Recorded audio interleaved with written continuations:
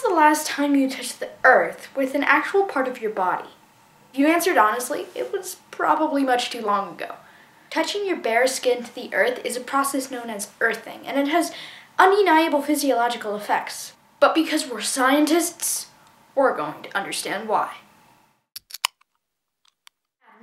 Oxygen is an element that follows the octet rule. What that means is oxygen wants to have 8 electrons in its valence shell.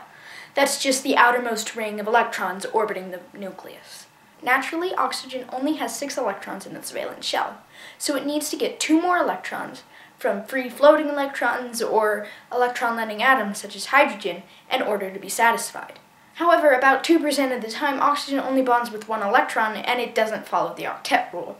This creates what we call a free radical. Free radicals are desperate to bond and will bond with anything at all. They may bond with DNA, the proteins in your red blood cells, or even the fats in the cell membrane. That can wreak havoc in your body, especially in the case where it bonds with DNA. It can cause mutations, which can cause cancer. It can do a lot of damage to any kind of cell and to your body overall. And the free radical theory of aging is a scientific theory that says free radicals are mostly responsible for how we age. Throughout this, we've been pretending like 1 oxygen and 1 hydrogen atom are the only kind of free radical, but that's not true at all. Carbon and nitrogen also follow the octet rule and need 4 or 3 electrons added to their valence shell, respectively. Otherwise, they are free radicals. Antioxidants counteract free radicals, and that's why people who will eat a lot more blueberries have a higher chance of living longer.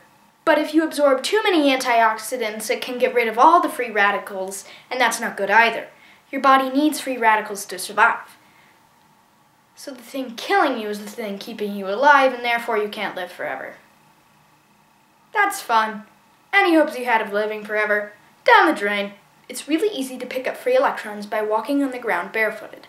This practice has been coined the term earthing, or grounding. Electrons are super awesome because they counteract free radicals and make you live longer.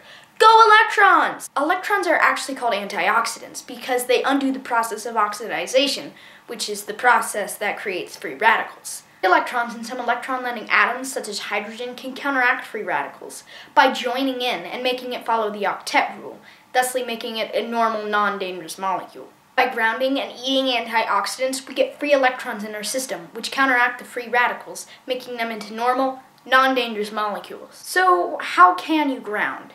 To ground, walk barefooted on sand, grass, bare soil, and ceramic tile. You can also walk barefooted on concrete or brick as long as it's not sealed. But really, walking along the beach and in your backyard are the 2 best places to get grounded. The same reason we earth is why we eat fruit identified as antioxidants and why we have salt lamps in our home. They counteract free radicals, making us live longer. Anyways, thank you for this episode of Proton Science. Please subscribe and leave a like if you found this helpful or you enjoyed it. Have a good rest of your day.